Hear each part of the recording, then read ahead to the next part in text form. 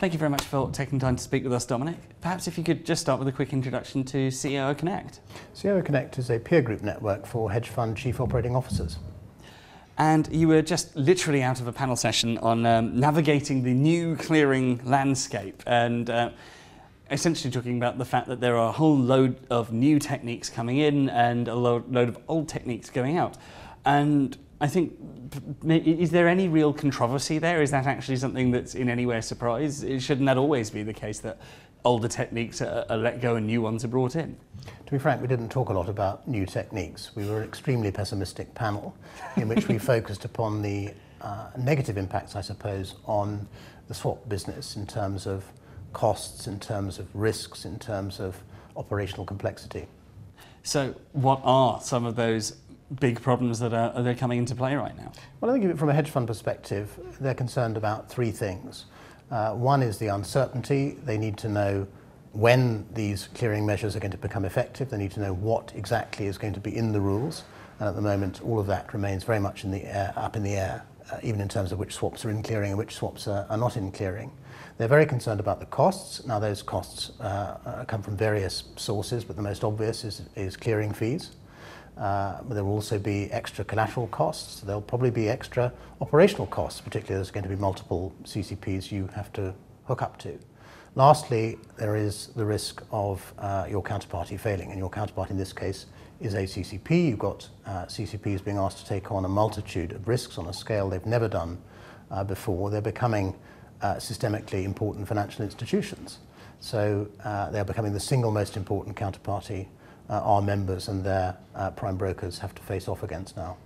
And this is an interesting talking point. I think a lot of people have been talking today about the pros and cons of the fact there are so many that are going to come into play. And some people are saying, well, yeah, the more you've got, the more options you've got, the more places you can go. And I can see a logic to that. But does that also mean that now we've got a problem with relationship building, that you're not going to be able to get the same kind of relationships, the same operational structures that you need to really create a smooth flow?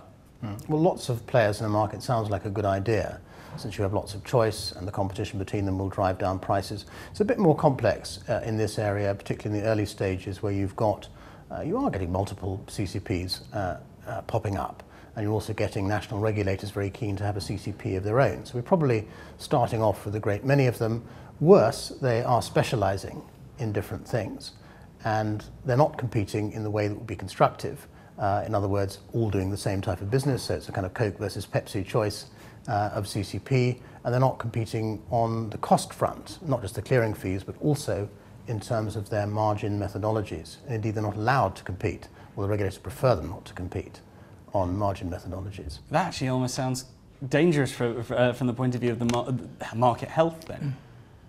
That surely we want them to be able to be more competitive, and I thought that was the point of the regulations in many ways, to make a better environment to trade in. Actually, the point of the regulations is not to make the markets more competitive and more efficient. It's to make, I think, to make the market smaller.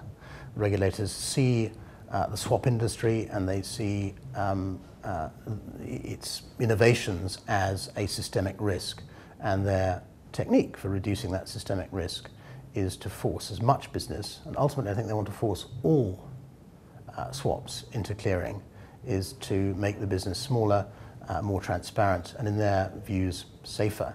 It may in fact have the reverse effect, but it wouldn't be the first regulation to have a perverse consequence.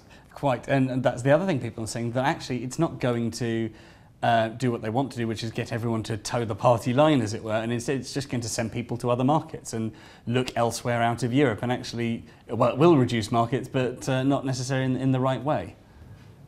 I think that's a much more pessimistic view than you need to take. I suspect the outcome of all this will be a new flowering of innovation. New techniques will be found to substitute for the old ones. After all, swaps were invented to get round a regulation. Here's another regulation come along to regulate swaps, and I'm sure that the very clever people who work in investment banks and hedge funds will find a way to skirt around this one as well, without having to go and live in Zug. Well, hopefully that will not be the case. Thank you very much for taking the time to speak with us. It's genuinely been fascinating. I look forward to speaking with you later on. If people want to find out more about COO Connect, where do they go? They go to www. Don't have to say that anymore, do we? No. COOconnect.com is where they go to. Thank you very much. No, my pleasure. Thank you.